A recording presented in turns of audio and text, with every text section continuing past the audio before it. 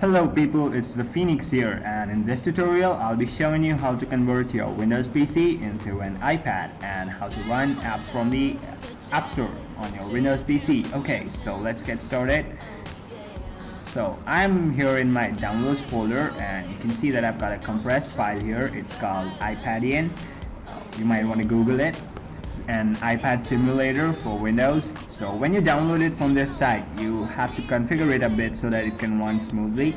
So what I did was I just downloaded one for myself. I configured it, then I compressed it and uploaded it onto MediaFire. So you can download this compressed pre-configured version from the link given below in the description, and just after you've downloaded it, just go ahead and extract it. I'm just going to go and use WinRAR for that. You can use any other extracting agent. So there you can see I've got the iPadian folder. When you open it, you can see that there is an application and you have an Adobe Air folder. So the thing is that this application requires Adobe Air on your system. So if you don't have it, you don't need to worry. When you download this compressed version from the link given below, you don't have to install Adobe Air on your system because it's already configured for it to run without that.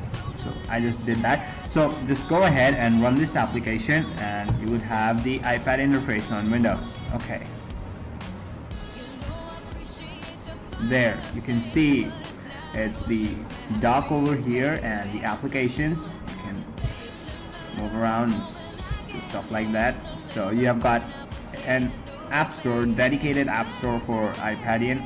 So you can't actually run all the applications available on the Apple App Store because of copyrights and proprietary issues. So, but yeah, you can run most of them, like Instagram and others. They have been customized for iPadian. When you launch an application, it would actually connect to your to its web page for some terms of agreement or something, and actually the bandwidth of my Wi-Fi is not really good today, so it would take quite long to open. So let's close it. I just showed you how to go ahead and install this iPad simulator. If you want to download any app, just go ahead onto the App Store and get yourself an app. You can see you've got the notification center here, and you can sync it to your Facebook account. So you'll have all the notifications right over here, and the mail. Yeah, you can customize the interface using these settings. Yeah, I was fine with the other one. Yeah.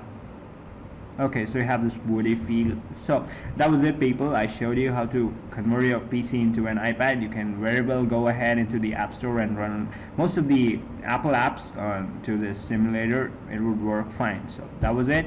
See you in the next tutorial. Stay subscribed and hit like. Thank you.